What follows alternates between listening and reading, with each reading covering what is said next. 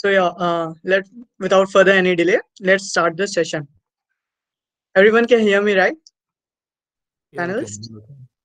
Yeah, we can hear you. Okay. Yeah. So hi everyone, I am Divyanshu and I will be the host for today's session.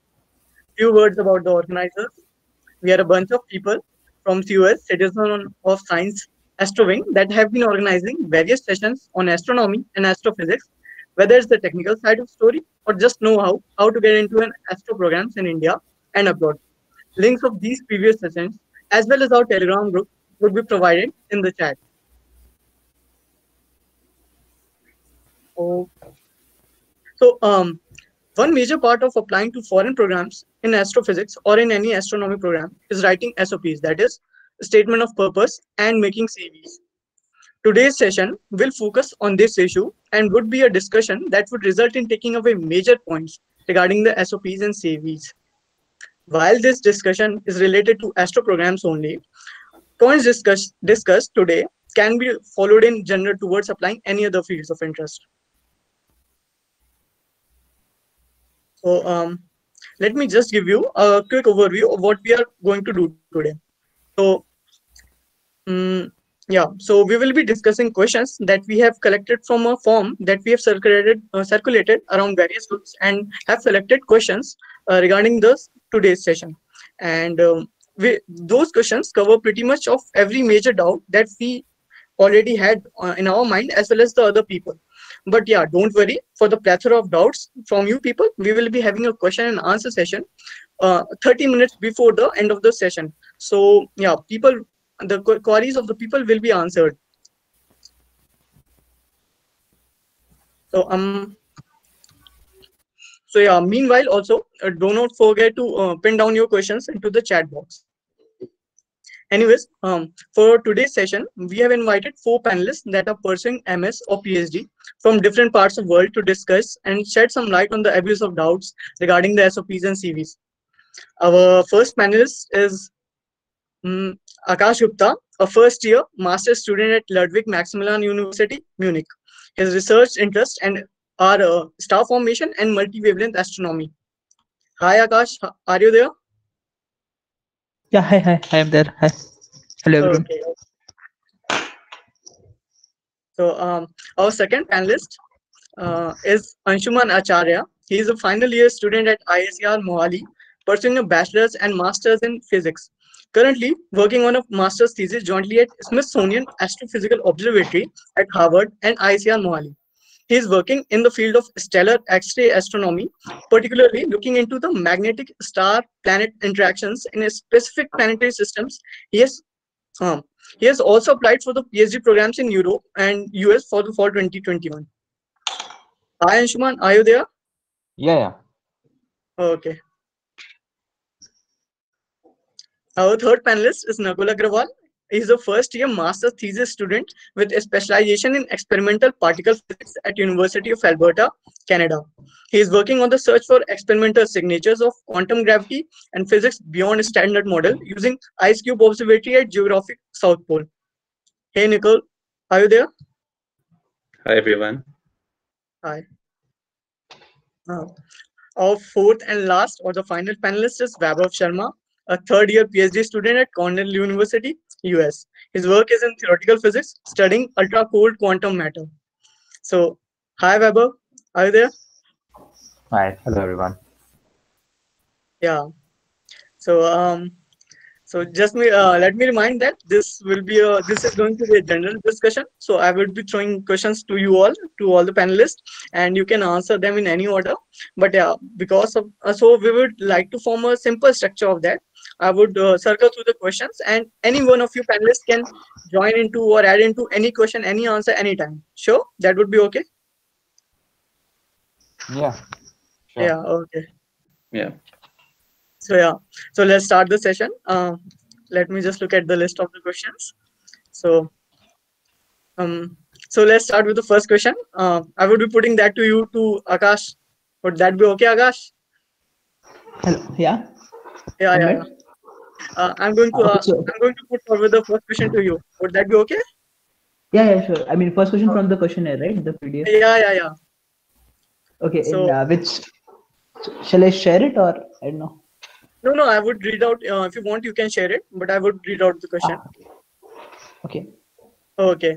So what is the basic or the general approach to make CV and SOP for internships with people that are freshers or just beginning into the field? Okay, so for internships, if you ask me like CV, so I think main takeaway should be something like the programming part, because I guess the professors look for people who know programming very well for internships and this kind of things. And so I don't know. I don't think SOP matters that much in CV, but yeah, you should have like something solid about your programming background and something like that. Okay. Any of the panelists would like to add into this? Yeah, and in terms of the general structure of the CV, I guess the main point that they're trying to ask is that they don't have any past research experience as a fresher. So, but that is fine. Like, if there's anything like, say, if you have even read something yourself, you can, as a self-assigned reading project, you can mention that. And then even if there's nothing else, just mention whatever, say, your first year grades and whatever is there, any other details that you feel are important, and that's it. Like that, it's not very important that your first year CV should be very big and detailed or something like that. Just should show that you are interested and you're trying to find some opportunities. And like obviously, like if you're programming skills, that is very good. Okay. Nakul, Vaibhav, would you like anything to add into this? Okay. Just one thing for internships, I think, as far as the page limit goes, I think everybody prefers a one-page CV. For research internships, you might be able to go a little beyond, but in general, for internships, one-page CV is preferred. People do not like more than that.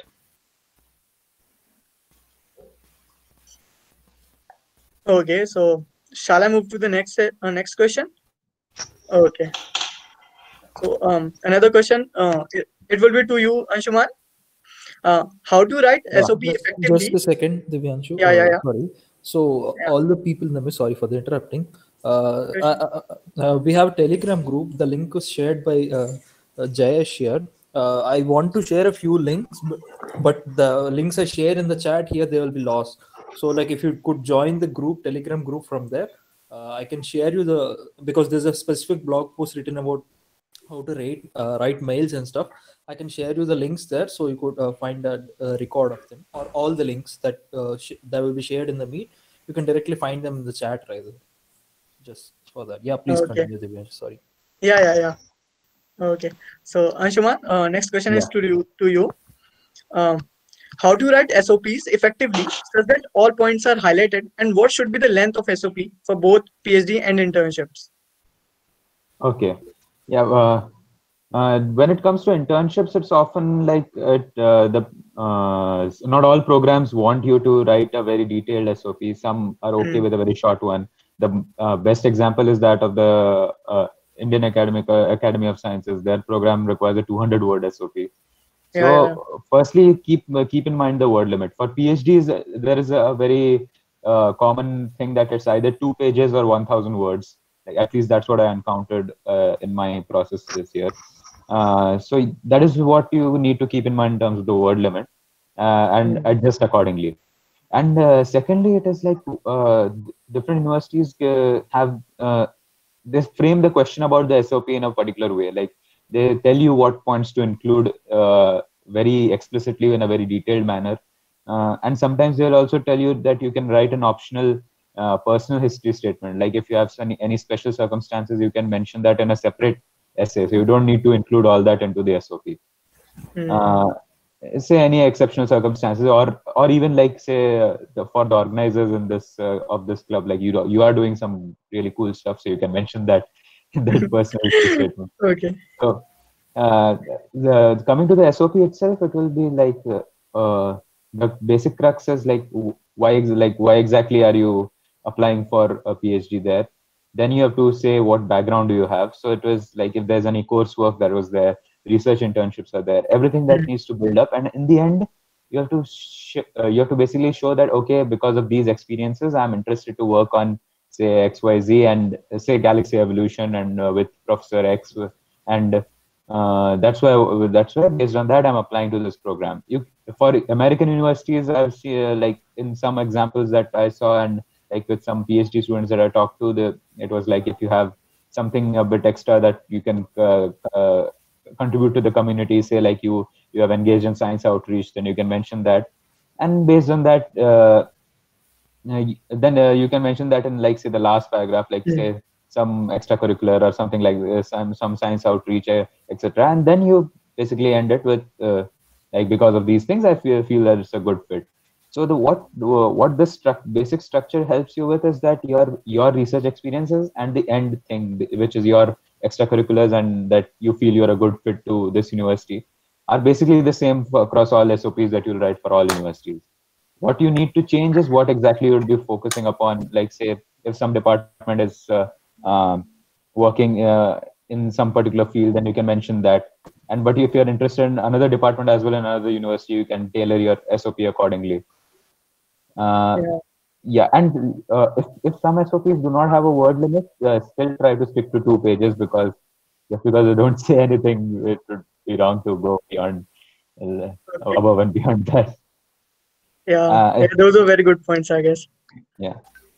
You were adding something? I think I should be fine, but others can add in. Like, I might have missed something. Okay, Vaibhav, Nakul, Akash. I mean, he pretty much covered everything, almost everything. So yeah. Okay. So shall I move to the next question?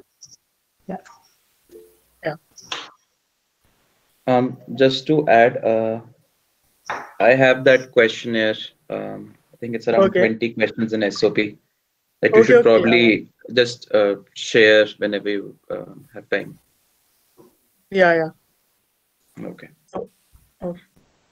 So I'm moving to the next question that I have.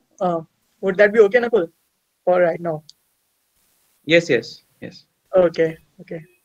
So Nakul, how to specifically mention financial struggle in the SOP while applying for PhD programs? Personally, I wouldn't do that. It looks bad. And I have talked about this to my supervisor, and he even suggested that if you are looking for financial, some sort of scholarship or funding, every university has a separate wing which takes care of that, where you have to apply independently. And also, I believe if you have to write your financial struggle, there's always a story to that. So that will cover approximately 1 paragraph in your SOP that might be used very well for other parts of your statement. And in general, I think I've read about this on the Princeton's website, and they've explicitly written as well that if you need financial funding or so, there's a separate document. That's not classified as an SOP. Let's say there's a separate statement that you have to write as to why you need this financial funding. I'm not sure whether it's in Princeton, but some university's website, and that's generally the trend. So that's my take. I do not think you should write financial struggle in the SOP. Maybe 1 or 2 lines. In the starting of the SOP, when you're trying to write about your background, why you fell in love with physics, somewhere there you can like switch in 1 or 2 lines, but I don't know. It looks very bad. That's what I think. Yeah. I completely agree with that. I mean, it should not be included in SOP. Rather, I mean, there are some options for scholarships after the admit and stipendium or something like that. So I think that's where you need to put your story rather than in SOP. SOP, yeah, it looks bad. I totally agree with that. Vaibhav? I guess one case where you can actually write about it, and don't write about it too much, but is that, for example, if your financial struggle led to, for example, 1 semester where you sort of took a break or your grades suffered or something like that, or there's some reason that because of the financial struggle you were not able to do research for that one summer or 1 year. Those hardships you can mention, but only if they're related to your academics. And otherwise, I would say, since everybody's funded the same, you get the same stipend once you come here. And so then it sort of doesn't matter because you'll be paid the same amount. And for the application fee, you can apply for a waiver that you can say that you can apply for. So in that case, also the financial struggle sort of takes care of itself. So unless it's related to academics, mention. Yeah, and a lot of universities, at least the US ones, have the optional personal history statement, like I mentioned. So there, it has played a big role in your life, and it has affected you, like he mentions, where you can write it separately, but the SOP can be focused on what all you have done academically and how that motivate your application right now. Yeah. I mean, it's like subtle hints to the financial situation. Is it like that? Not directly implicating that we need financial assistance, but subtle hints regarding that we joined a company or something before admitting to the MS programs or PhD programs. So that and like that. mostly PhD programs do provide financial assistance, so that is usually not an issue. The issue creeps up in MS programs where it is the funding is more competitive. Yeah. Just to add to that, because Vaibhav raised a very good point. This won't be a problem for when you're applying for PhD, but this will be a problem if you're applying for master's program, because not most master students in US, I know, do not get funded. The TA funding also comes very late. But most applications have a different statement, and it's, for example, because in the questions I can see there's only a mention of financial struggle, but there are a lot of other things like diversity. For example, if you are from LGBTQ plus community and stuff like that, they have questions like that in the application separately apart from SOP.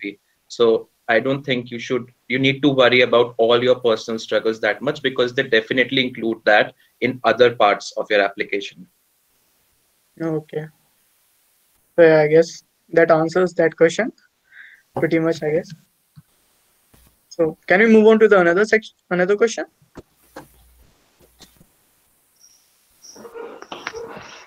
Yeah, I guess. So Vaibhav, if there are multiple purposes, how to align them to make an impressible SOP? There should be only one purpose, PhD. But apart from, I guess, if multiple purposes means that, like, I'm guessing it means that you have like different or 2 or 3 research interests or something like that. I don't know. Is that what it means? Yeah. Yeah, I would say. So I presume that in that case you have, say, 2 or 3 research experiences in those 2 or 3 fields. And if that is the case, then you should definitely mention those research experiences in isolation, where you say you did this research, this was your contribution, and X were your results or something. And then there's 2 ways you can go about it. One, if you're applying to a university where there is a particular kind of research you want to do, then you highlight the relevant research experience the most, and the other 2 are sort of then their level is decreased in some sense, and you only highlight the one which is important. That's one way to go about it. The other way to go about it is that if you really don't know which of the 2 fields or 3 fields you're sure about, 3 would probably be too big a number, 2 is still fine. Then you just honestly actually mention it, that you say, I did research in both these things. I think I really enjoyed both of them. I gained a lot of important skills in both of them, and I'm open to exploring both these areas. And then you sort of mention that, okay, this X university that you're applying to, presumably, of course, should have good faculty or good research programs in both of those fields. So then you can say, I would be a great fit, and either of them I would explore, and sort of this would be a good university because of that, since it has both the fields. So I think that would be the way to go about it. Either be honest that I'm not sure, or focus on one. Yeah. That's good, I guess. Be upfront about it, and then make sure that professors do agree with that it's all right. Yeah, usually it's fine. I mean, the only problem would be that if you say I'm interested in 2 fields, and then the target university only has like faculty or research work in one of them and not the other, then that looks bad, because that's not good research then. Yeah. First, Nakul, Anshuman, would you like to add anything to this? No, that pretty much covers it. Okay. Okay, so shall I move to the next question? Yeah. Yeah. So Akash, how shall I approach a PhD supervisor? Shall I send him a CV, SOP, cover letter in the first mail itself? Honestly, I have not emailed any PhD, like any profs for PhD. Okay. But I think once I did in US, I think. So I mailed the professor with my research interest and everything, and he said to apply via the university portal. He just replied that, and yeah, that's it. So I think better Webho could tell because he's in PhD right now. Okay. Eva? So if you're, I guess the question means that this is before you apply to the university, right? You're sort of maybe sitting in India and then you want to approach somebody for a PhD. Yeah. So I've heard, so one thing I've learned here is that professors get a lot of email. Like when you come here, then you realize that professors get so many emails that you realize that if your emails are ignored, that it's probably okay. Like my emails were ignored, everyone's emails get ignored. Even right now, they sometimes get ignored because they get a lot of emails. So I would say if you're emailing, there's a good chance that you won't get a reply, which is fine. Always be mindful of that. But I would say the best way to get a reply is keep your emails short. They shouldn't be too long. And I would say that don't dump them with all your CV and SOP and everything. They don't have time to read all of it. Yeah, don't send everything at once. Yeah, so just try to start like a conversation probably and there should be good reason why you're contacting them. Say their website is outdated and you don't know if they're taking students or not, or like you want to know more about the research or one of the recent papers or something like that. So yeah, just try to start a conversation that, you know, you're interested in the field and you saw this project that they're doing. Are they still taking students, and would they still be taking students to work on those projects? And then if the professor really wants a conversation, they would probably reply with something, and there's a good chance they won't. So yeah, then you just have to live with it. Okay. Nakul? Anshuman? Yeah, I had recently gone through this process, because I'm still awaiting results right now for the US universities especially. So the thing is that obviously don't dump all things together. You can maybe write a short email saying that you are interested because of, say, some recent work they have done, or something that they have mentioned explicitly that there's some project opening, and based on that you can also mention that I'm interested in this and my relevant experiences. You can mention like 2-3 lines about the different research experiences you have, and then just mention that you'll be happy to talk with them about like if they are willing to take students in the near future and something, and of course mention that for more details I've attached my CV. Like they said that it's majority of emails don't get replies. That is still true here in this case. Like it's always true. And some people will just reply that you apply to our program, we'll see. But there are some professors who will be interested. Like they end up like they'll be like, okay, let's talk on Zoom or something. And so that can lead to that all, like even if you don't end up working with them, you at least get an idea about like what kind of projects are being done out there right now. So you can basically network within the community. Like if you got to know that this project is something that's being done by a lot of people, then you can reach out to other people in that. Like even if that professor is not going to take you, then you can approach others who are working on that project and find another opportunity that way. Yeah. Nakul, would you like to say something? In US, the selection procedure is very different as compared to Canada and Europe, because in most US universities, you are not like directly given a supervisor when you are selected. That is not the case with Canada and Europe. You have to, like for most universities in Canada and Europe, you have to first approach somebody and then you send your application. They recommend it.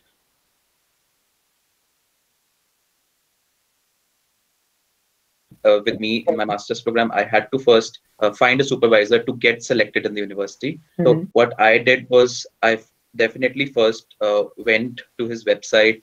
He was looking for students, and I hit him up. I just replied to him that a very short as to my background and what I've done so far. I'll think 5 or 6 lines, and I'm interested in the work that you are doing. And then he replied me, if you can send me your CV and a brief statement. And that is how I think it should be, rather than sending your CV SOP directly in the first email. I'll tell you a particular trouble with that. When you do that, what happens is some of the people have this in their Gmail accounts that directly goes to trash or spam. So do not include CV SOP unless until they have written it in their website that contact us by sending a CV. Just I'll think write an email, that will be better. And do not send any links in your email, because that also sometimes goes directly to spam. So make sure of that. My friend in US told me that many professors there have this inbuilt. So just make sure of that. Yeah, I mean, in general, sending emails directly would be a luck-based game like that. So it would totally depend upon the kind of professor he is and whether he checks the emails or not, or whether his spam filter is working or not. And never ever do not directly send all those details in the first go. Maintain a conversation first, start a conversation, and then if that continues, then send him the CV and the SOP thing for the next mail or the another things. Just to add to that, because the links I was mentioning are tracking links. Do not send that. Okay. Nobody likes it. Okay.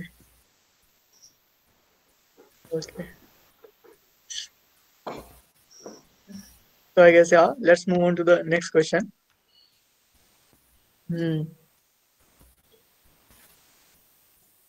Anshuman, are you there? Yeah, I'm just answering. Someone has asked something on chat, so. Okay. So can I ask you the next question, or should I? Yeah, sure. Okay. So the question is about basic info about the transcripts and the cover letters. I mean, why are transcripts necessary, or how to get them, and cover letters, how to write the cover letters in precise. Okay, yeah, the cover letter usually, I had 2-3 places which asked for the cover letter. They often tell you what exactly has to be there. In my experience, it is basically you just say that in very briefly you mention your interests, and then that should be 1 or 2 lines, and then that you're applying to their program, and you have attached the following documents, and you list out all your documents, including every single thing that you have attached. Even if it's not attached with the cover letter itself, you have added as a PDF on their application form. You still mention all of that. And then you can also mention that you have 3 recommenders who are going to send letters, which will be, and then mention their names as well, so that just in case to keep everything on track. And that's about it. It's usually pretty short. Cover letter does not need that much effort or anything. As for transcripts, they just want to see that you have been doing something at least, and it should be fine. But if you have anything any grades which are very bad or something, and if you can get one of your recommenders to explain about that, then say you had some issue or anything, then that's fine. Otherwise, just let it be. Just let your entire application talk for you. Okay. Do they check transcripts for the eligibility criteria too, like 3.5 GPA and everything? For international students, they have their own separate criteria, but usually they I think so for Europe they have specific criteria which is usually not that strict. For US also they often have these eligibility criteria, but there have been cases where if you have good research experience, then they will be willing to relax it. So they just take a look. They won't directly convert your CGPA to out of 4. They'll understand that there are certain differences, but they will expect, say, if it is out of 10, then it should be at least 7+ or sorts. That's the very bare minimum. Yeah. Okay, I want to add on this CGPA criteria. Yeah. Here. So here, they're kind of a little bit, I think, strict about CGPA, something like there's no bar, but in some courses they're like pretty high bars, like 9 CGPA and something like that. But I think for a place in like English taught programs here in Germany, you need a decent CGPA, like something like above 7.5 or something like that. And there's also something called Uni Assist, through which many universities ask for their application. So if you have like a CGPA less than the required CGPA of a university, you are like automatically rejected. I think they don't see anything else then. So there are some cases where they're strict, but not every university. So wrap up, Nakul, you want to add anything into this? Yeah, I mean, just I think in the US, the CGPA, it's not the overall number that matters mostly. It's that they would look for the core subjects. So like your grade in quantum mechanics, D&M, stat mech, classical mechanics, those are the important things, I think. Yeah.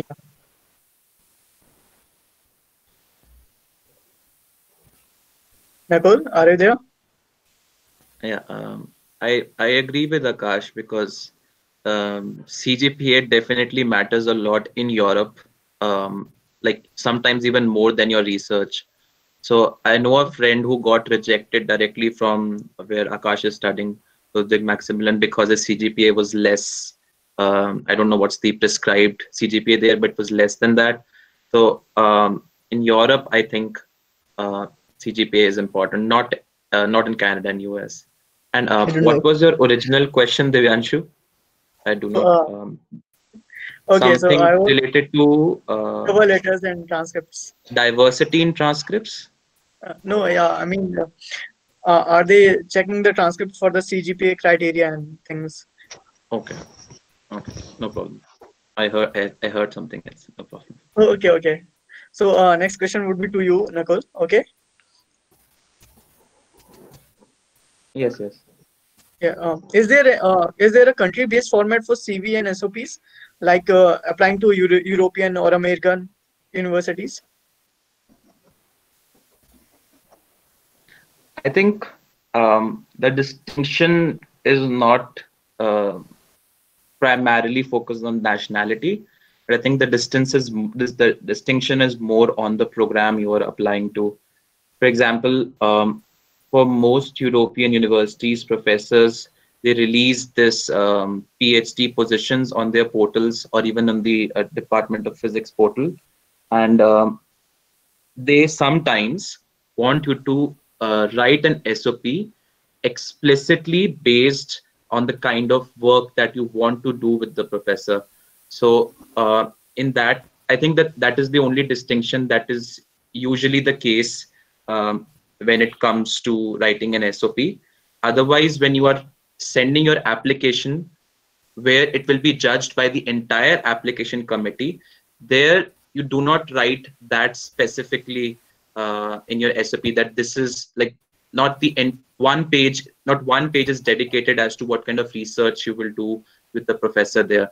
For example, I believe somebody was messaging me and he was applying to LIGO-based work, numerical general relativity, and there explicitly on the application it was written what kind of, only state in your SOP what kind of work you want to do with us. So when you have to explain that, when you have to write that sort of statement of purpose, there I believe you have to go very specific. Otherwise, it's general. I do not think that there's any distinction between, at least for Canada and Europe. Webov can probably shed more light when it comes to American universities. Sorry, what was the question? I think I was looking in the chat. Didn't realize. So it was related to the particular formats regarding the European or the Canadian, European or the US universities regarding SOPs or CVs. I mostly applied to US, and like in the US, the SOP is just they pretty much tell you the prompt that what they require, and it's usually 2 pages of, you can be as creative as you want. And I think the CV, nothing is usually mentioned, but I guess just follow the tips for an academic CV. So it should be an academic CV for a PhD application. And I remember applying to one European university, and I think my application was pretty much the same. Like the SOP was kind of similar in the CV as well. So but that was just one European university, but it wasn't much of a difference in my opinion. Okay. Akash? Yeah, I mean, sometimes some European universities want Europass CV, something called Europass CV. I mean, I did not provide them. I just sent the normal CV, but that's no problem. I mean, you can just send the normal academic CV and it works. There's no need for special CV. But yeah, if you have time, you can make a Europass CV. I mean, it's a website, Europass something. You can easily make it there. Okay, so what's different about it? I don't know. I did not make it. I tried, but Okay. some standard European format. I mean. Okay. Anshuman?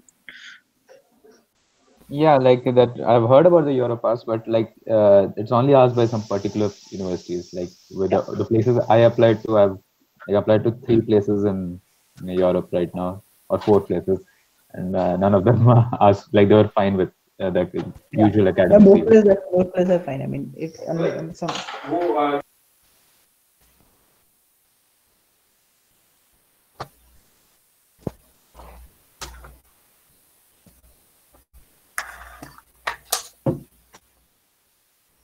Yeah, sorry.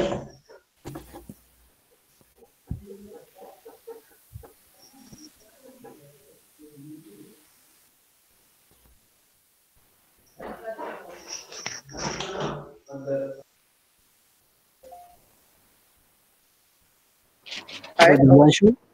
Yeah. Hi. Yeah, continue. Am I audible? I thought we lost you. Okay. No. Am I audible right now? Yeah. Continue. Yeah, I'm extremely sorry. So next question is to you, Weber. How to make SOP more personalized and evade the generic methodology of SOP writing?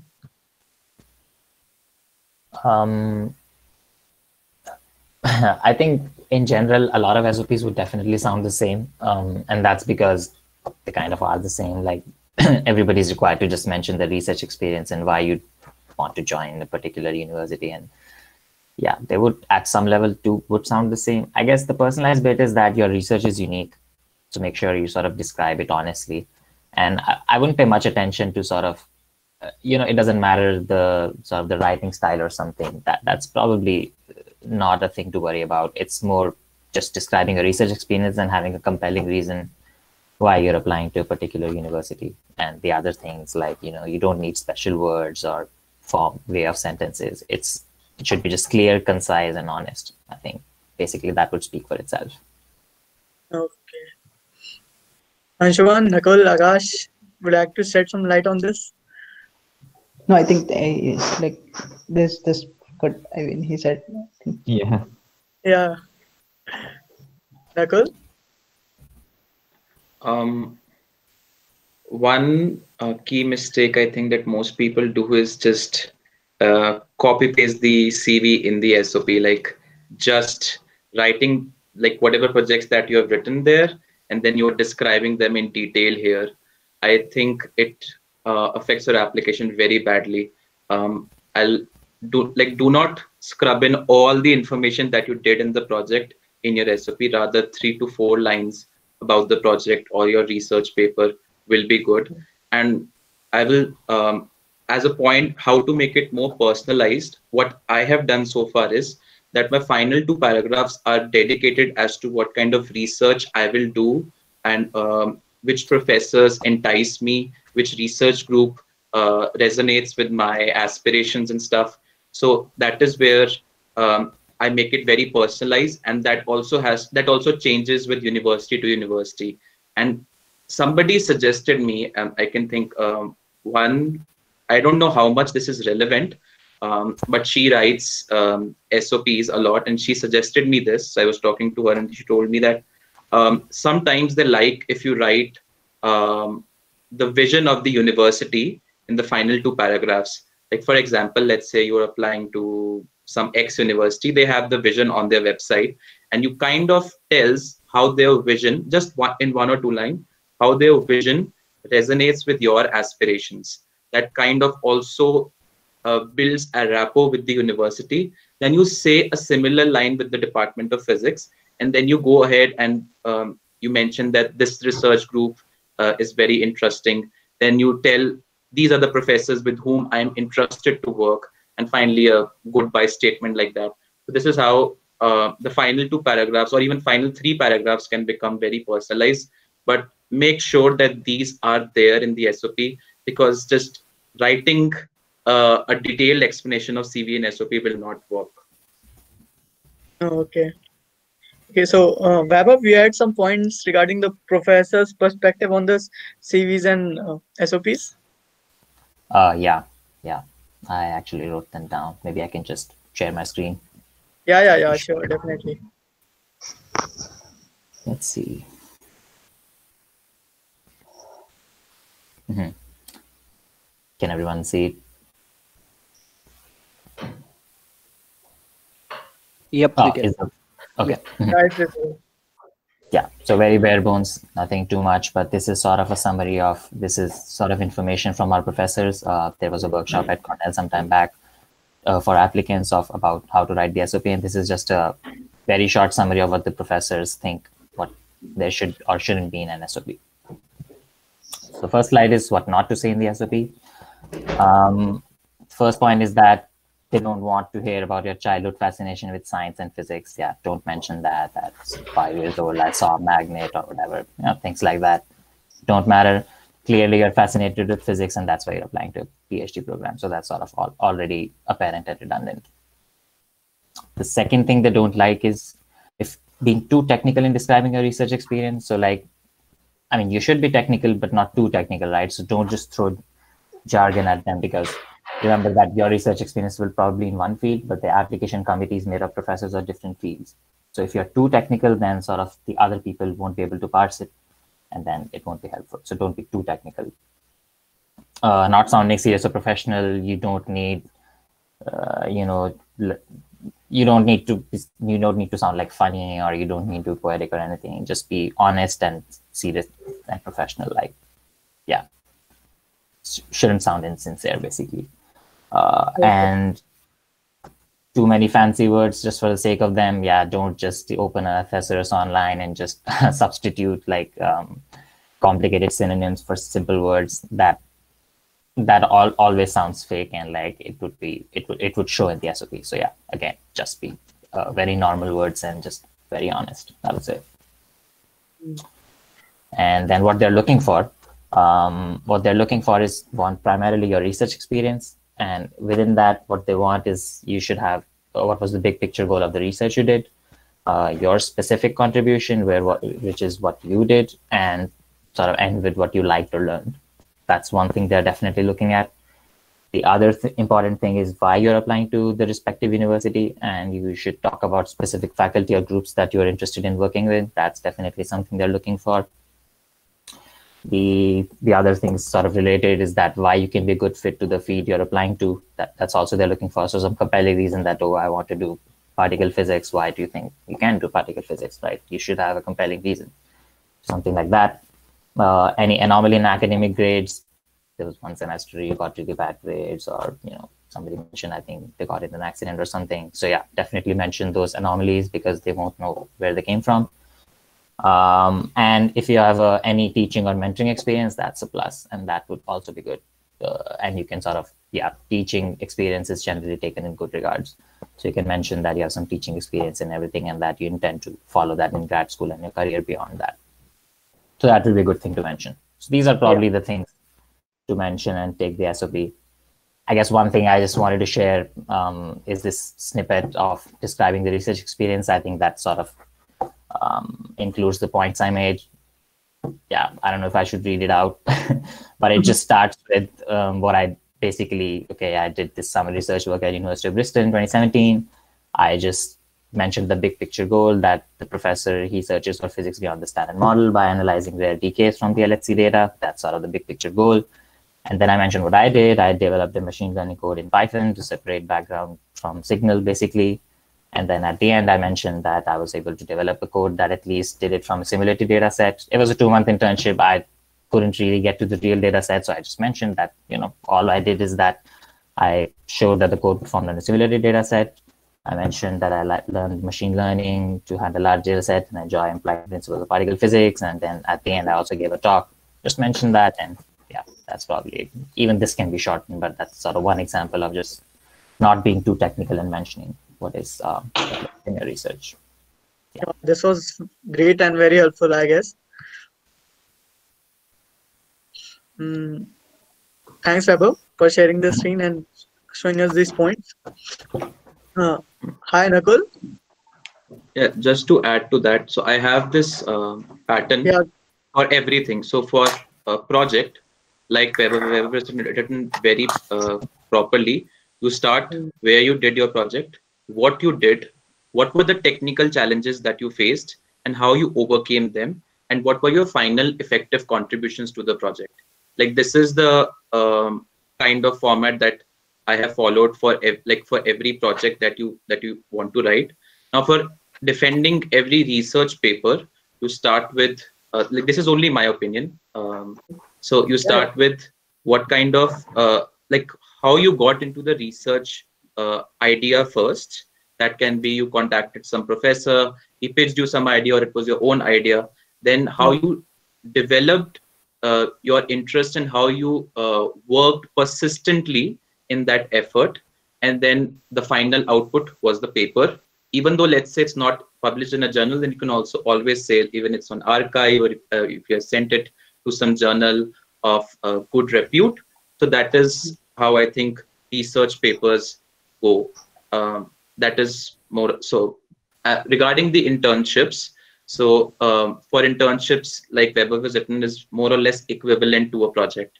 So I think that covers project, internships, research paper. Yes, so more or less everything. Yeah. So you had a question here, right? Would you like to share that, Nakul? Yeah, I'll just share that. Also, before we dive into that, there is this excellent forum that helped me a lot. It's physicsgre.com. So for every year, they have this specific detailed article. Like for example, I'm just opened 2019 applicant profiles and admission results. I'll just share the link. So for every year, they have these big detailed articles where people from all over the world have written everything, their CGPA, their research experience, LORs, and everything, and where did they apply, whether they got selected, waitlisted, rejected, what are their takes. You will get a lot of information from this forum, and I believe it goes back to 2016. So that means we have 5 years of data from this, and you will get every information, their GRE physics scores. So you kind of have a good you can go through everything and make your own statistical data and analyze it, and that kind of helped me as to where I should apply based on the kind of work that I've done.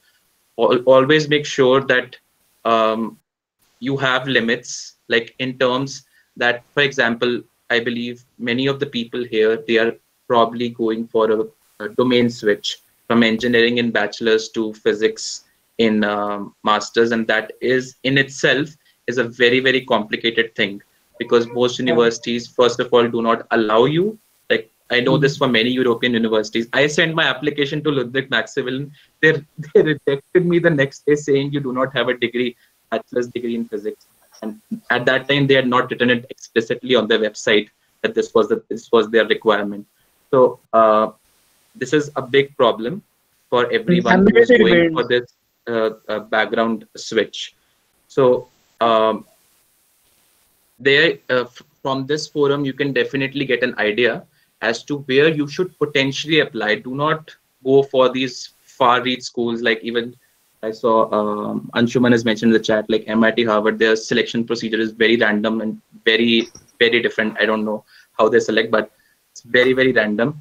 So this forum will like bring you down, not saying like demotivate you, but at least help you as to what kind of safe schools based on your profile you should apply to, and be realistic and not be like go beyond what you have, because we all know that the applications are very expensive.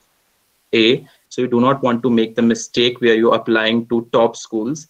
You might be lucky. I'm not saying do not apply to top schools. You can apply to 1 or 2 top schools, but make sure that you apply to safe schools. And that is why this forum is very good, because they have this distinction as top schools, safe schools, in my reach schools. So I will definitely suggest to go through this website. And regarding the questionnaire, I'll just share this thing, because many people in India in general get their SOPs written from professionals. And what happens is these professionals write very, they include very bombastic words in your SOP. And when they look at your GRE writing score, if it's 3 out of 6, and you are writing a very fancy SOP, they know that what you have done is essentially somebody else has written it for you. Now, this not just goes for SOP. I'll also say that for LORs.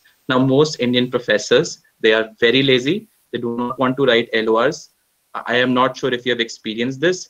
So they ask you to give 10 to 11 proper lines, and they just add some feeder lines in that. So if you are kind of doing that, you want to make sure that it's not written from some professional. Whenever the professor asks you to write the LOR on their behalf, do not ever do that. That is very, very wrong. Just write 10 pointers. Do not give full sentences. Let them write on their own. Because what happens is when you are writing, realize that you also have a fixed vocabulary. So that kind of vocabulary is common in your SOP, in your CV, and then you're also mentioning that in your LOR. So they figure it out very easily that all of this is connected, and you have probably written everything on your own and then just sent it to the professor, and he or she has uploaded it. So please make sure of all these tactics. Also make sure that sometimes I have seen, and my professor also told me that please send this LOR on my behalf. I am not able to do it. Do not do that, because once that LOR link is sent to you, they have this system where they immediately know that the email has been forwarded to someone. That they do not know to whom it has been forwarded, but they know that it has been forwarded, and straight away the grad coordinator rejects your application. So it is very important that your LOR link is not forwarded to anyone. So if your supervisor, or if your recommender is very old, he is not able to figure out as to how to send it, sit with him or her, help him or her to sir, this is my this is your LOR, please send it on your own. So these are the mistakes that you need to make sure. Also, one other key aspect, your LORs, the IP link to which the LORs are being sent, as well as your application is being sent, it needs to be different. They also track as to where your LORs and application are coming from. So make sure they are not from the same IP link. That will look, your application is straight away rejected. So all these are key points. So I have a friend of mine who got his SOP and everything written from somebody in Jamboree, whose questionnaire I'm going to share right now. She sent me that, but her application was rejected because everything was sent within a day, and they knew that something is fishy. So please make sure of all these key points as well. And I'll just sorry, go ahead. Yeah. No, sure. Just a second. I would like to say that Nakul mentioned very set of particular points that people do not pay attention or there to, but that can lead to the whole rejection of the application process as well. Thanks, Nakul. Sorry, I do not work with Google Meets that much, so I'm still figuring out. Okay, can you see my screen? Yeah, Can you now see we my can. screen? Yeah, now Okay. Yeah, we yeah, can. yeah.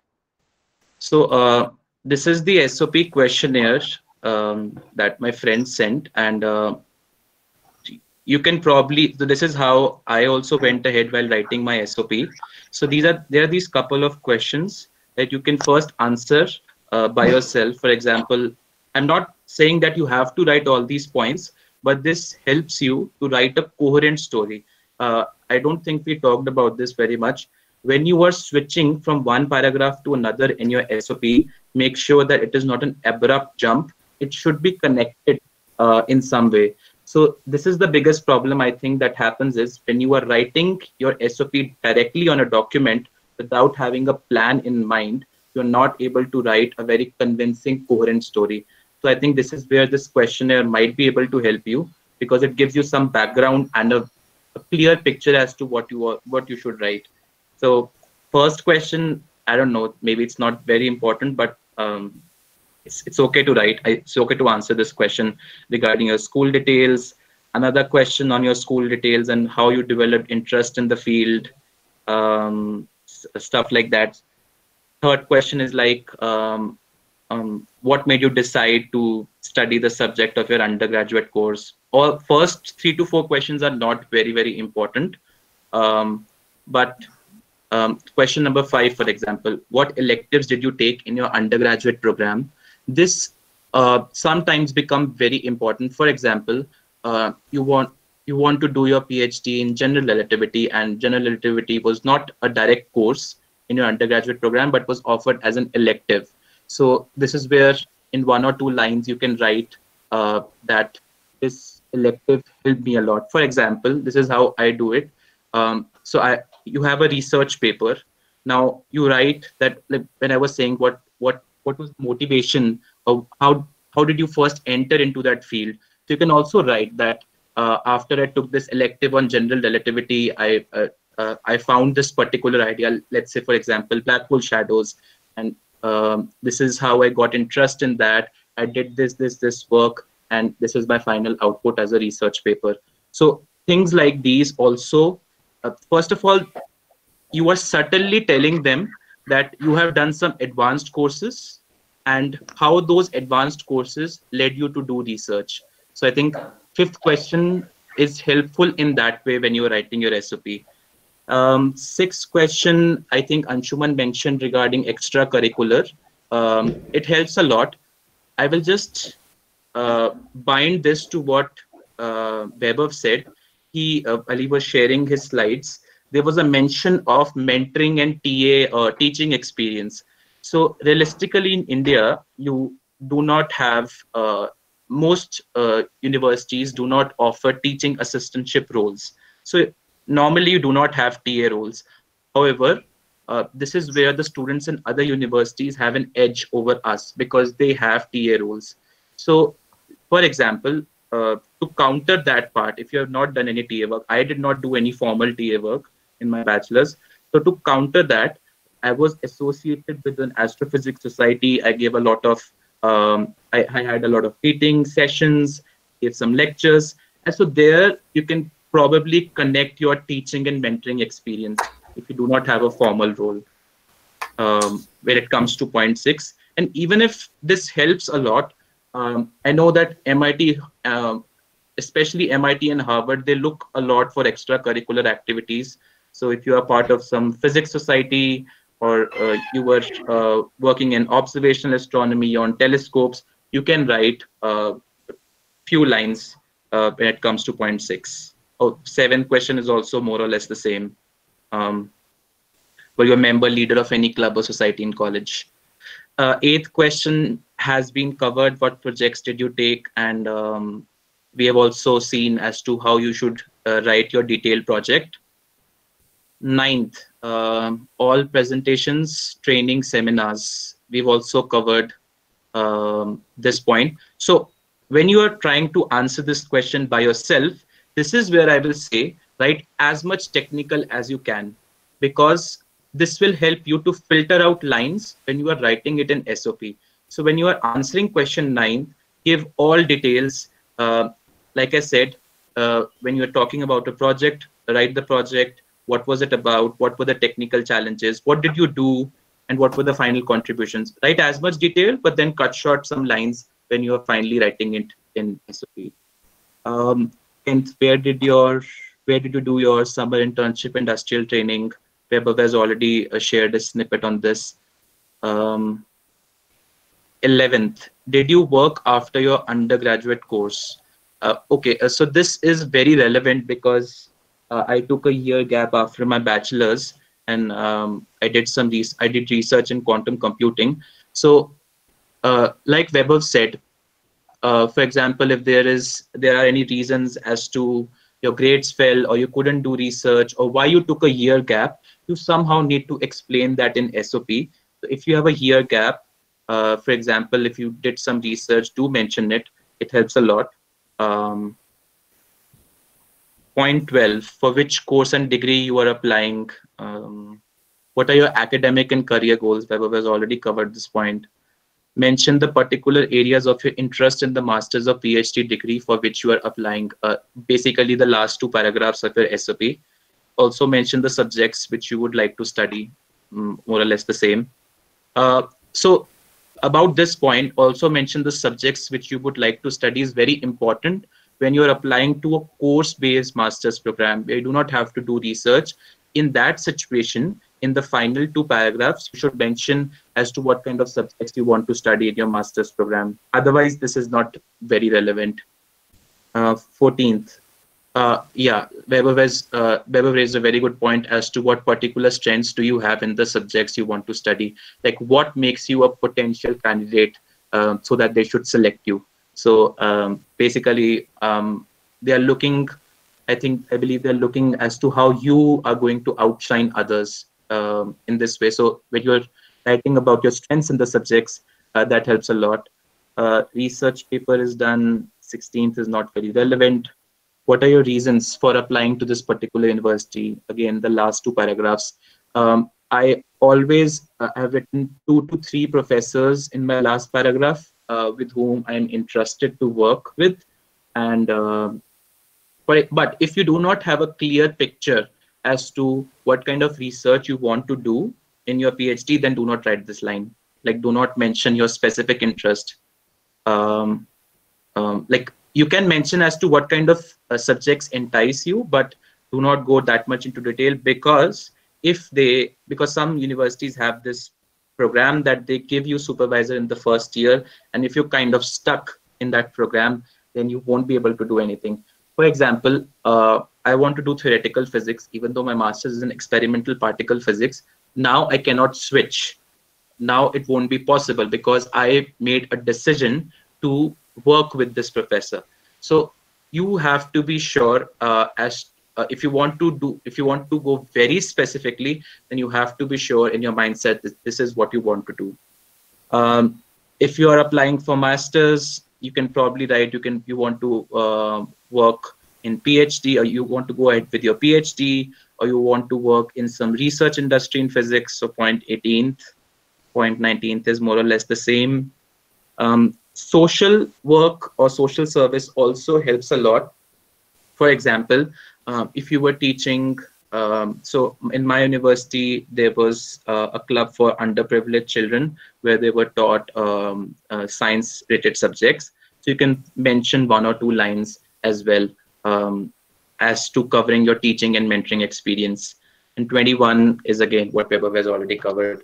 So this can be a very good questionnaire when you write. So usually this extends to 4 to 5 pages when you're writing on your own. And then when you pick lines from this and write it in your SOP, that has to be converted to less or equal to 2 pages. Yeah, so this is what I have. I think this will be shared with you in Telegram or somewhere, I think. Yeah, it will be shared in the Telegram group as well as we'll share it through a Google Drive link as well. Very good speech, Mr. Nakul Agrawal. Hi, Tushar. Hi. So Nakul, thanks That was very informative, and the questionnaire was on spot. I guess it would surely help us and all the attendees who are trying to get into the PhD programs all over the world. So I guess I have ended the questions that I have collected from the forms. So let's move on to the question answer session. So there were a lot of questions, and I can see that panelists have been busy answering them. So thank you very much, Akash, Vaibhav, Nakul, and Anshuman. Yeah. So you definitely made my job very easier. But what can I do is that I would be asking few of those questions, and if they are already answered, you can add to them or any other perspectives or something like that. Sure.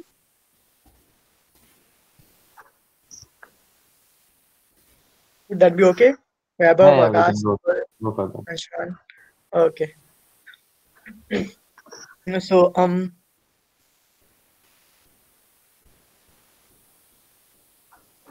Akash. Yeah. Yeah. So there was someone who asked that their research interests are similar to yours. So how to proceed? I guess that was that. Yeah, I think I replied to that, but yeah, I'll just say, I mean, so in my like staff formation, so mostly I did was like data reduction stuff and analyzing stuff. So I mean, mostly use AstroPy and Python, and my professor actually suggested me to use something called CASA, Common Astronomical Software Applications, and class. But the thing is, what I mean is Python covers everything now. So I think you should actually enhance your Python skills, and yeah, I mean, read some papers, and there are data sets available online, like Gaia direct data releases available online, and some other data releases are available online. Just play with the data and read papers. I think that would be best. There are some books like which you can start reading. Okay. So there was this question. I am pursuing MSc second year programming physics. Currently, my second sem is going on. What is the optimum time to get started with overall process for applying abroad or so? For PhD? Yeah, for PhD. Yeah. I think that Babu could answer better because he's in PhD. I mean, I did not apply for PhD, honestly. So, Sure. Even I'll learn from here. Vaibhav? Yeah, I mean, in general, the earlier you start, the better, right? It's always good to start early in a race, but I would say, like in masters, at least after the second semester in India, usually have a summer break, and I think that's a great time to start sort of planning what you want to do and at least shortlisting the universities and things like that. So yeah, break after the second sem. Okay.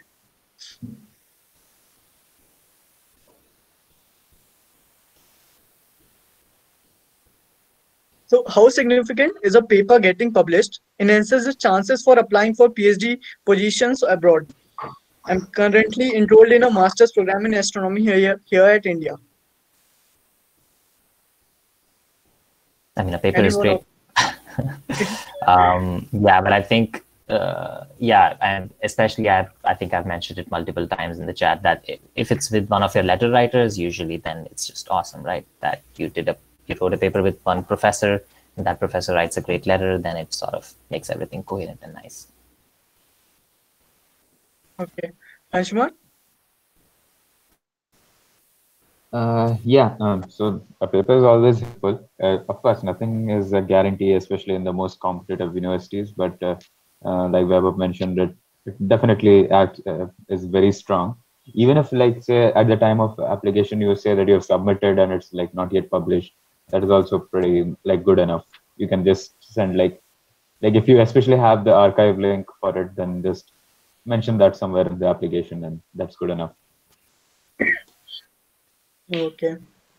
So someone is asking that if I have a good experience like working indirectly in space sector closely with ISRO and NASA, but have a very low CGPA, would that affect my application? Any one of you can answer that or present some views on that. Actually, that depends on university, right? I mean, Yeah. cannot say like one common thing for every university.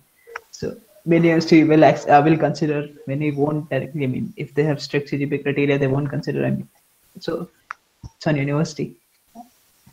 Yeah, just to But just to yeah, give you should apply. yeah, just to give you perspective on numbers, every year there's a presentation here that tell you about the admission stuff to us, and at least at Cornell, they mentioned they get around like 650, 700 applications, which is a big number. And then you can think about there might be some people who have great research experience but not so good grades. On the other hand, there are some people with great research experience and also great grades.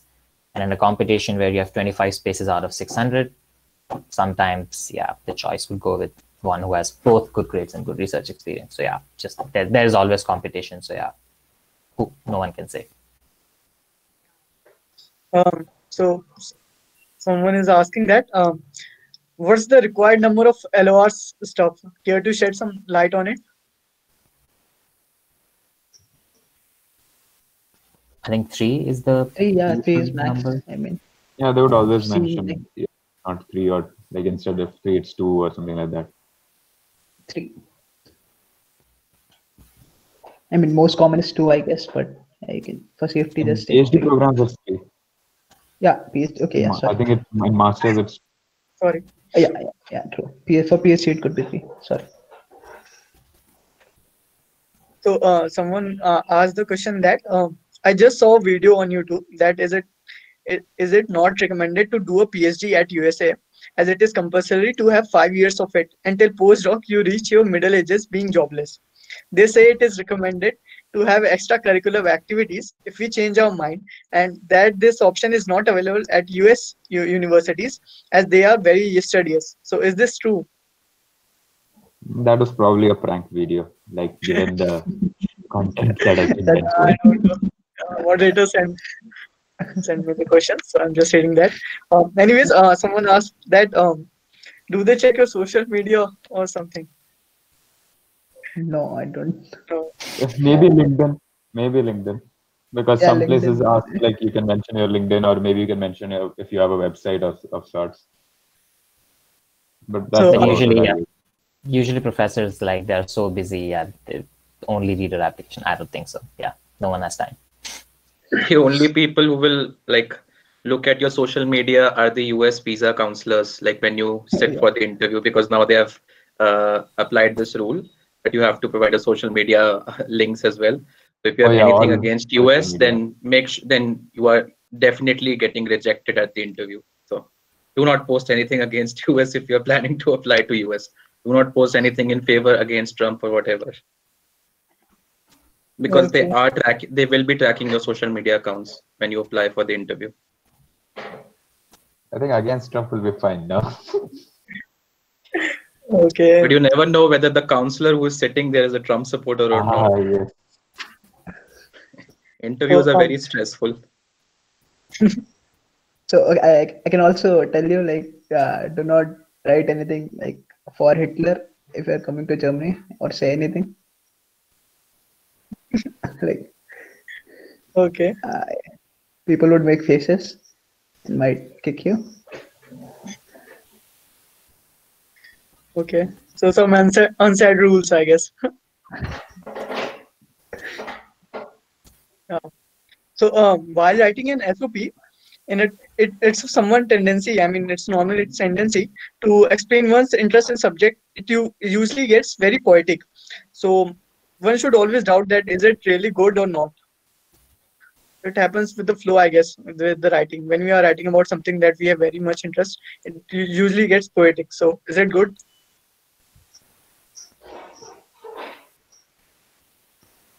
Anyone? Anshman, Nakul, Vaibhav? Sorry, what was the question again? Yeah, can you repeat? I mean, I could not get it.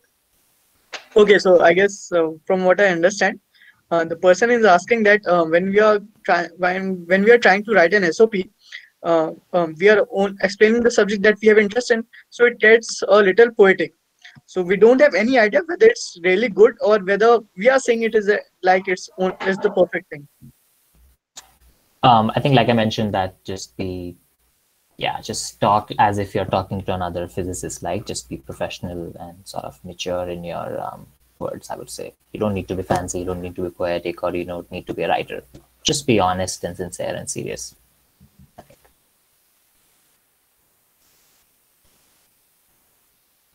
Okay. So there was another question.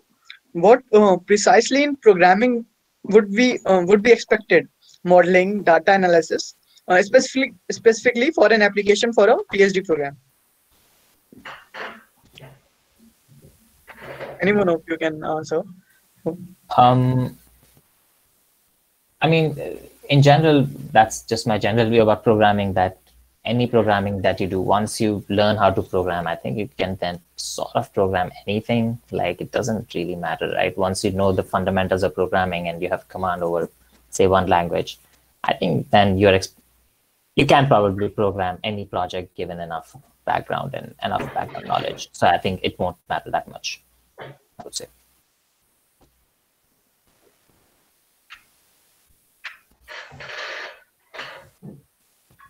Anshuman, you were... Yeah, exactly. Like, it really depends on because you do not know what exactly you would be doing in the PhD thesis project, right? So but you can obviously, like, if you know what the basic language requires and you have a grasp of what computer logic flow is, like how do you design algorithms, that's good enough. So you can translate skills. It's just a matter of syntax in the end. So if you have any programming experience, mention it. And if like anything you explore, just keep that on, mention it somewhere. Yeah, Nakul, you were trying to say something? It depends a lot on where you are applying. For example, my work is in computational physics, and I had like written in detail about the kind of computational projects that I've done. And when the admission committee took my interview, they specifically asked as to not what kind of programming experience that you have, but they went rather a step ahead and they asked what kind of familiar with parallel programming and stuff like that, how many lines of code you have written and stuff. So it depends on the program a lot, because my program requirements were in experimental and computational physics. So yeah, but like Chinmay said, if he's applying to LIGO based work, programming experience will be very important because mostly data analysis. So if you have some sort of project that you have done, do mention it in your SOP. Yeah. So there was this question. I'm a bit confused regarding whether to chase a paper or focus on learning right now. For example, I want to work in theoretical QFT and GR. I don't know how to go about it, whether to learn everything first or start projects. It is obvious that I can't start projects in these fields without proper knowledge, and it seems almost impossible right now to get a paper in these fields. I mean, with QFT and GR, like ideally, if you have taken a course in them, so the first course, then you have at least the basic, you know the Einstein field equation and QFT, a few Lagrangians. And then, yeah, I think learning happens on the project mostly. Yeah. So if you get a project, then you sort of learn about that project and you go from there. And then a paper it's great if it happens, but if it doesn't, it's fine. Like, it's not a requirement. Like my research internship that was in particle physics. I did not know particle physics at that time, but through the project, I did manage to learn some of it. So yeah, usually projects help in learning a lot. Yeah, that's true. That's true. Even I want to add to that. I mean, I don't know anything about star formation or something, but I got this internship and like worked on it for like something like 2 months. And yeah, I did learn many things from the project, actually working on it, and from the data, and then Googling stuff, of course. And yeah, so the project will help you learn actually, but you should be open to learning. And yeah.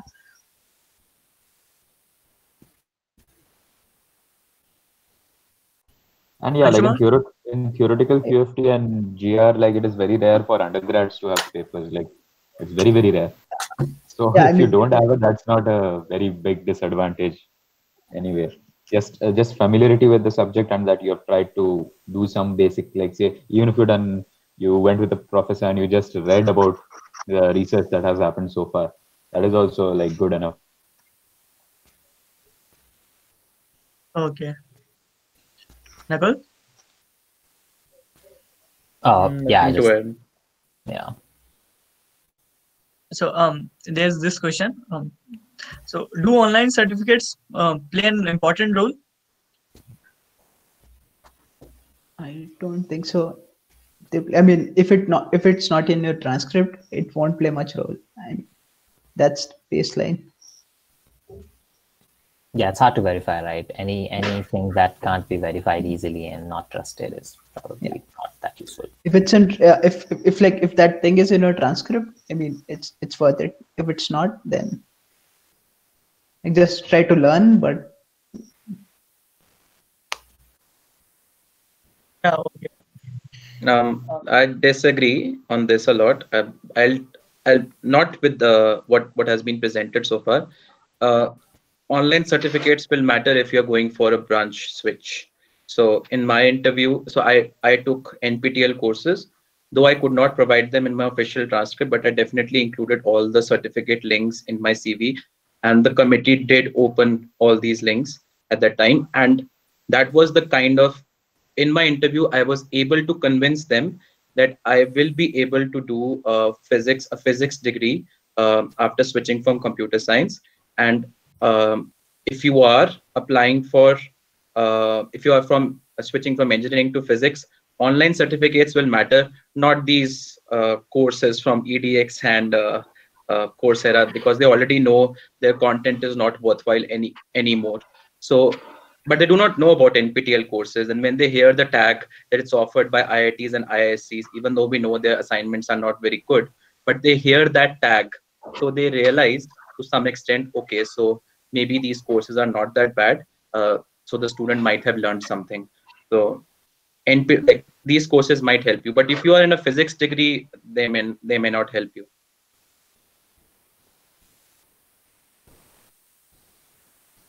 No, okay. Thanks, Nakul. That was, I guess, new things. So there's this question. Dear panelists, do you think that the skills that are taught that are taught in PhD or grad school can be equally valued while self-learning? For example, suppose you are very good at skills, but you don't have a PhD. Would you get the job even if one who holds a PhD and doesn't have those skills gets the job? Supposing the competition is so high that there are thousands of who don't get a job still having a PhD. I guess it's skill versus PhD degree, something like that. And you won't have. Sorry, yeah, Akash, go ahead. I mean, I mean, is it academic job or I don't know, or industry oriented job? I mean, I don't know. I mean, we can take the both instances, I guess, but okay. Yeah, Okay. both. I think in academia, a PhD would matter. I mean, Yeah, in academia, the hard. PhD is needed. For non-academic, like industry positions, the skills are more important. So it doesn't matter how you got them, through a job or through a PhD or whatever. Yeah, for like a faculty job, you need a PhD in the sense that it's not like they want a PhD degree. You need solid research, basically a lot of published papers and grants and stuff. So like, it's not the degree that they're looking for. It's just solid research that you have done, which usually happens with a PhD and after that.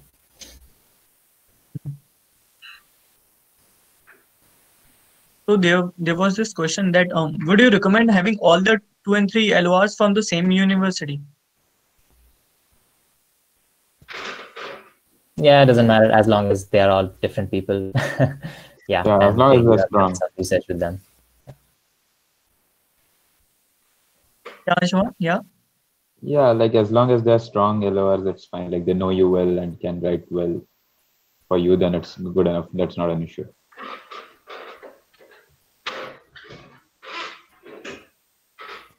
So I was asking that is it okay to have some gap between undergrad and masters? Meaning, is it okay to have a break after BSc? Yeah, I know a few people who had that. It's perfectly fine, I think. Yeah, I think Nakul has also a year gap, right?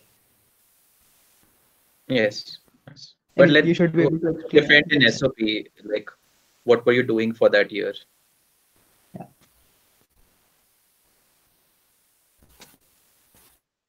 Actually, So Nakul, I think you've said that it was quite useful, right? The 1 year gap. So could you elaborate a bit? It was useful primarily because of the fact that I was in an engineering degree, and even though I was studying courses on my own, but it was I knew that Europe will definitely not select me because they have this strict requirement that they require a bachelor's degree in physics, and I know that the options in US or Canada are already gone because I did not have any sufficient research experience. So I realized that I definitely need to take a year break. So um, so I did a research assistantship role in quantum computing. So I explained in a paragraph as to what I did there and why I took a 1 year gap as well. So it does not matter that much. I think it probably will be in your favor if you are taking a gap year. But I don't know if a gap year after between a master's and a PhD will be that helpful. Um, like if you are a physics degree in your master's program and then you are taking a year gap, unless until you're working in some research industry or some other role, it's fine.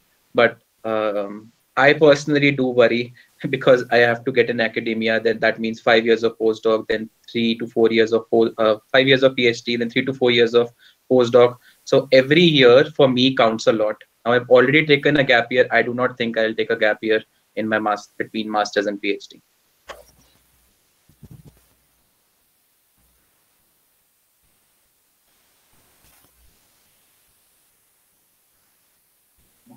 yeah, thanks, Nakul. So we'll be continuing the Q&A for only 5 minutes or so, and then we'll be discussing another topic. So yeah, last two questions that I would like to ask is that there was this question about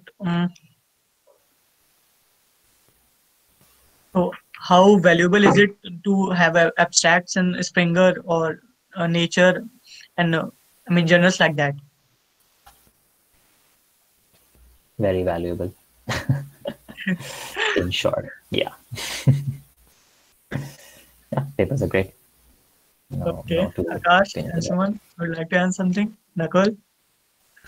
I mean, yeah, it's very. I mean, it would be useful. I mean, it's not bad. Okay. Okay. Okay. So yeah. So I guess Jash can took from here. I guess there are two more questions that were in the chat. Okay. Okay. I'll read them if you want. Yeah. Sure. Yeah, just a minute.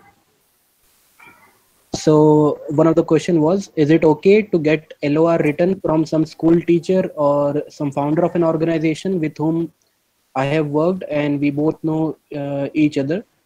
So that is one of the question. Anyone would like to elaborate on that?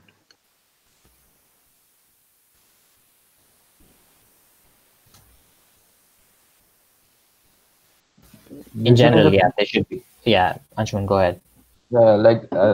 I'll say about the latter one. Like if you've worked with someone and the PhD program is okay with having non-academic, like something from an employer of sorts, then it's fine. You can have one LOR from them. But for the teachers aspect, it's like the last resort. Like if you are applying for a master's as well, it's better if you have your profs, bachelor's profs, some internship guide writes it.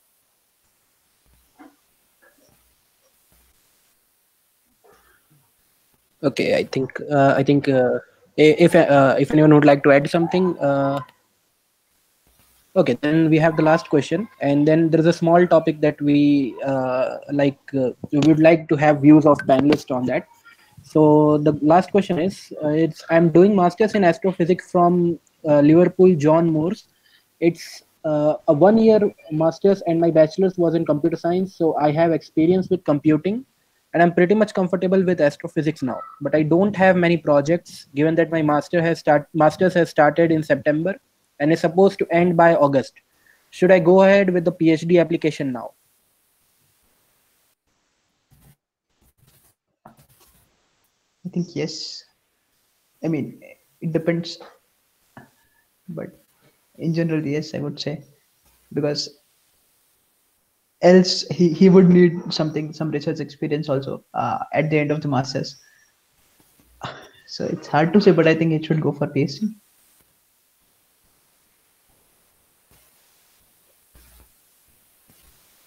I mean, more importantly, are you ready to apply? To Yeah, that's true. That's true. Yeah. If you are ready, then everyone is ready.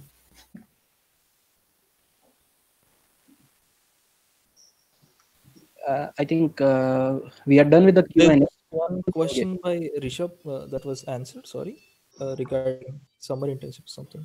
Okay. I'll read it just. Yeah, you can read it out. Basically, due to this COVID situation, many summer internship programs are right now uncertain. Should I put my energy in writing to pros for projects and all, or remain at my college and try to invest in some long-term projects? He's doing his master's in IIT Kanpur, by the way.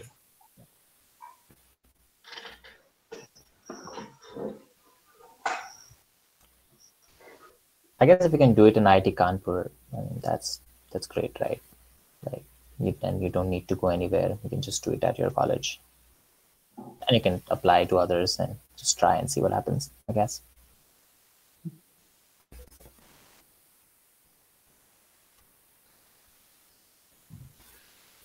I think I mean, if it's remote, I think it's not a problem. I mean, he can do it from anywhere. So, but if it's not remote and the professor actually, I mean, the institute is ready to like accommodate him there, so I think it's not a problem. But yeah, if it's remote, then he can do it from anywhere.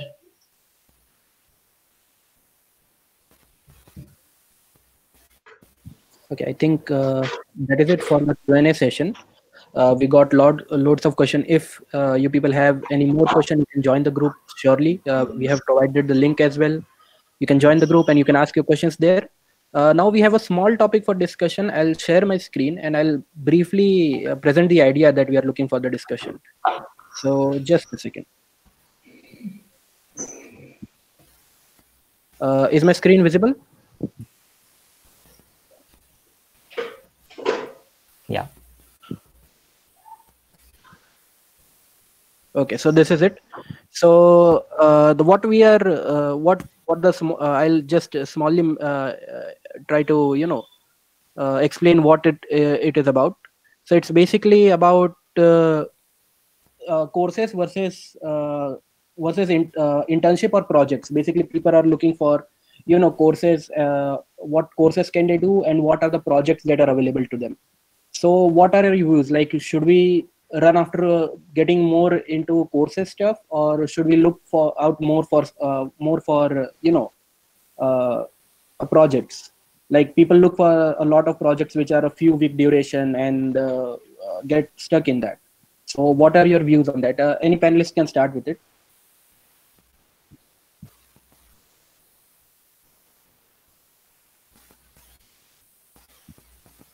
I think it's basically like a juggling thing. Like, you try to have some research experience through the projects, as well as have ensure that the courses don't go completely haywire. And it takes time. Like, sometimes you might focus too much on one and realize that you're getting carried away in that direction. So it is difficult. I agree with that. But put them to a certain level is necessary, because like PhD applications look for some amount of research experience as well, or at least skill development along with your academic background.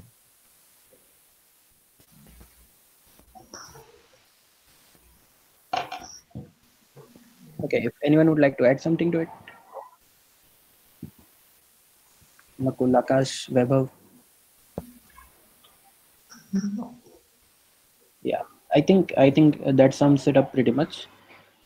Thank you all for coming to this session. It was really wonderful to have you all as the panelists, and thank you to the participants for joining this, providing us such wonderful questions. I think it was helpful to all of us, and we'll be looking out to having more such sessions with you all. Thank you for joining in. Yeah, that is it. Thanks a lot. Thanks a lot, everyone. Thank you, everyone. Yeah. Thank you. That was a good discussion. Thank you. Thank you. This was really helpful for me too. Thank you. Bye bye.